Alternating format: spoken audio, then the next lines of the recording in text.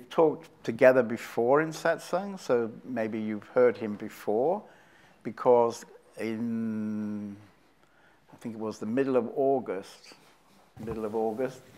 he had such a moment. He had something opening up. Actually, it was in this meeting. And this opening hasn't really closed down. In fact, it's continuing now. So middle of August, middle of September, 2 months now. And so in this 2 months, Shiva's been through some kind of strong moments, which he possibly can talk about tonight. Are you able to talk? Yeah. So, and when we've tried before, he was still very much in the kind of heat of this opening, and in this meeting, he found it very difficult to talk. I mean, this is, in a way, one of the symptoms that if it really happens, you can't easily talk. And even possibly, you can't easily function. Maybe your arms don't move, your legs don't move. It may be, actually in the beginning, when it's very, very strong, it could be that your physical body doesn't really function. And for sure, it may be that you can't really talk. I think for you, your body was all right, was it? You didn't? Not always. Not always. Sometimes I can't move. Yeah, yeah. Is there anything, any new things going on? It's more grounded, and still don't have much thoughts, and I don't know. It's like permanent. You can't actually say what it is. What is it?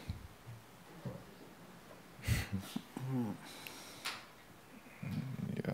I think probably last time we spoke, you were still having a lot of energy, strong energies passing through you, kind of vibrating your body. Some people might call it kind of Kundalini experience. Has that become less now? I still have this shaking sometimes. It's still going. At some moment, like maybe 1 week ago, it's a bit stopped. It became less, but I don't know, this week I have again this shaking. And it's mostly when I just sit quiet and close my eyes when we eat or sit, meditate. Just when I function, it's okay, but when I sit and just maybe close my eyes or just take a break, it might start something like, I don't know what it is. Although you can't really think very much, you can, for example, you're working at the moment on editing film material. So although your thoughts are not there, your intelligence is still working. Yeah, for sure. I mean, yeah, you function well. You don't need to think to do something, if you know. I mean, this is probably what changed, yeah, that you don't. And it's for the body. It's more relaxed, yeah, because you don't waste a lot of energy with this thinking. Yeah, it's permanent quiet. I mean, some thoughts may come, but I don't know. You don't get involved on something like this. Sometimes touching. Sometimes I try to think, yeah, but try to put in some words, but doesn't work. Maybe peace.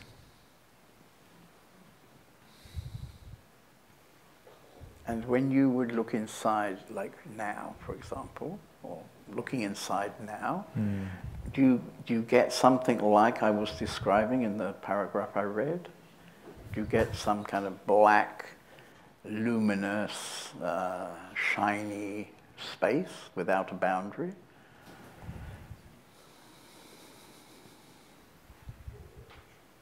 Or maybe you can describe what you get.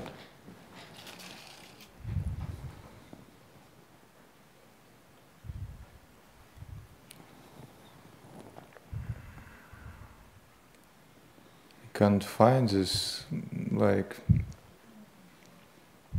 for me it's, this insight is everything I could see, like everything that I observe now. This is insight. And if you close your eyes.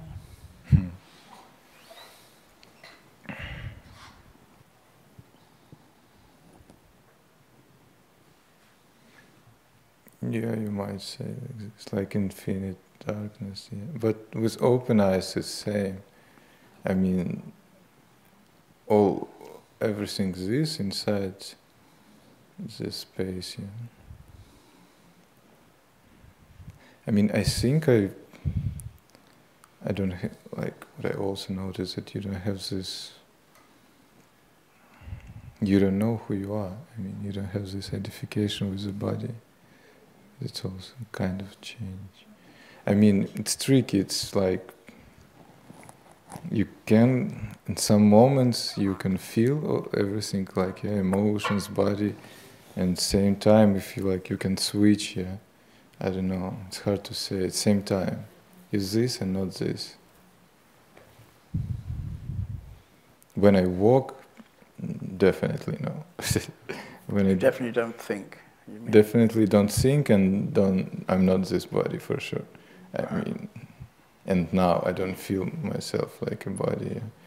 It's very present, very, I don't know. Yeah, you could say, it's very hard to explain this. Yeah. Wow.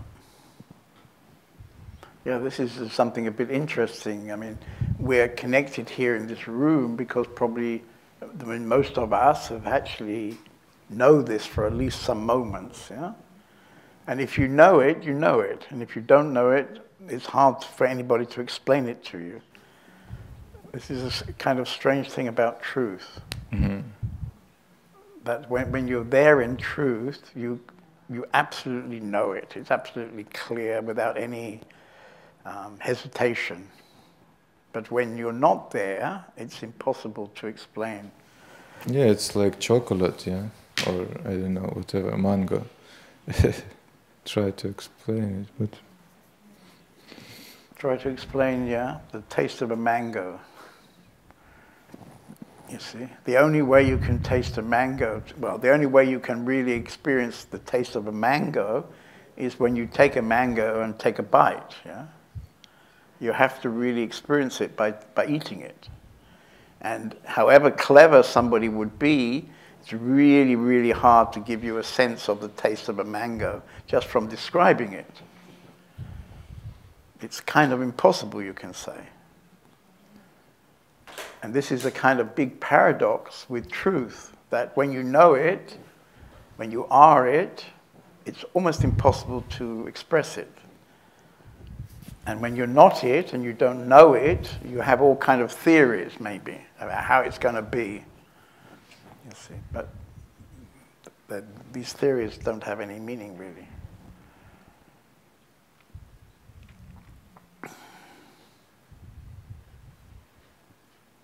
So actually, Shiva is a kind of interesting example of this, because in his own work, he was working with computer software.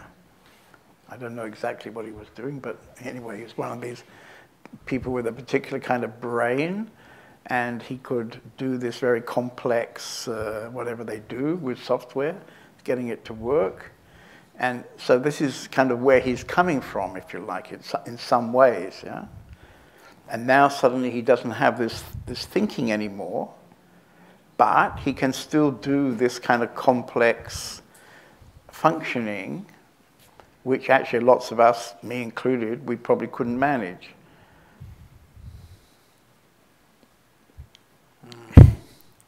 It's very funny that you can talk, I mean.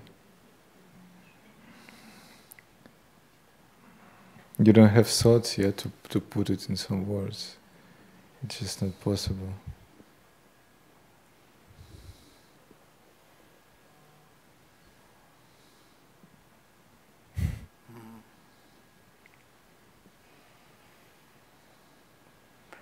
in the past, you've been telling us that you did a lot of meditation.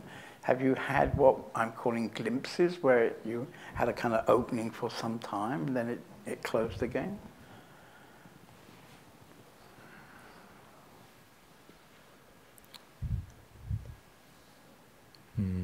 I had very strong one like many years ago when I was 25, but when I started meditate, maybe like a few years ago or maybe 1.5 years ago, I had this moment like maybe when I just met some teachers.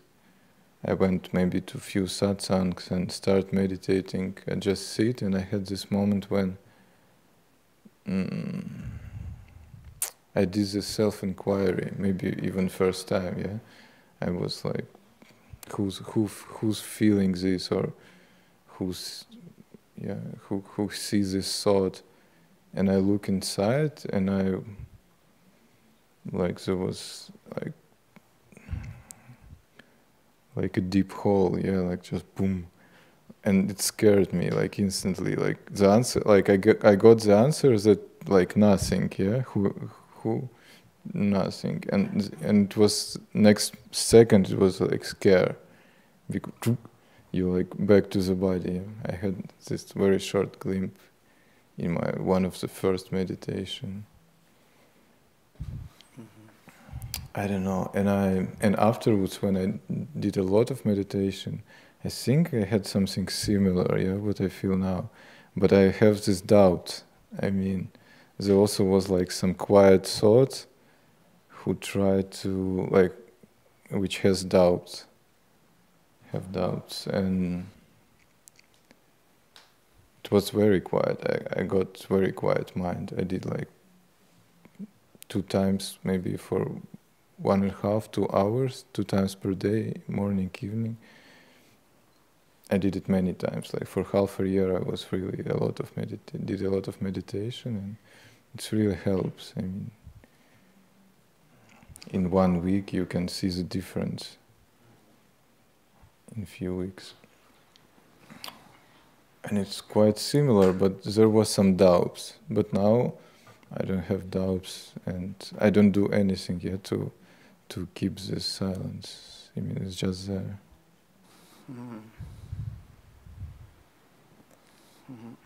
And I heard many times before, yes, that like quiet mind is like it's all you need, like from like Nisargadatta, Papaji, like all these teachers. They said it's very simple. And basically, when you don't have thoughts, that's it, yeah.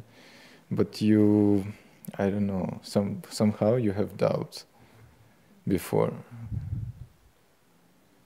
This is partly because we've been given examples, like I was saying in the meeting this afternoon. Osho described his moment as 1,000 suns exploding. Yeah.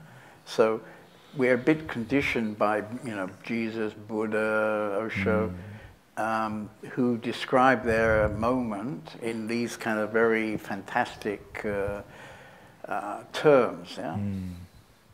And then, our little kind of quiet glimpse doesn't really compare with 1,000 suns exploding, and therefore we have doubts about our glimpse, yeah? Because we think, oh, well, it's not good enough. Have to wait until 1,000 suns explode. I was waiting for something. Yeah. I read a lot about this Satori and Samadhi, yeah, from different masters, and it's a very strong moment, like they describe, yeah. And I was like, kind of waiting. I don't know what else. Yeah, I had a lot of like ideas what is it, because it's very unclear. Now you would look back and you see that your ideas were kind of off the track. Yeah, for sure. I mean, because there was like someone, who was like some sick or search, but it's opposite. It's when you could say that you don't know anything now. Yeah, and I think along with not knowing anything, there's a kind of feeling like I don't really care to know anything. Yeah. And it's so funny when I see like people, I don't know, have some dramas. I will sometimes I want to say something, but I can't. Like, yeah, I mean, you just, it's coming because you believe your thoughts. Yeah, believe that you choose something or you do something, but it's not like this. I could see. It's just happening to you, and you just do nothing from this point, from this space, yeah? And no drama.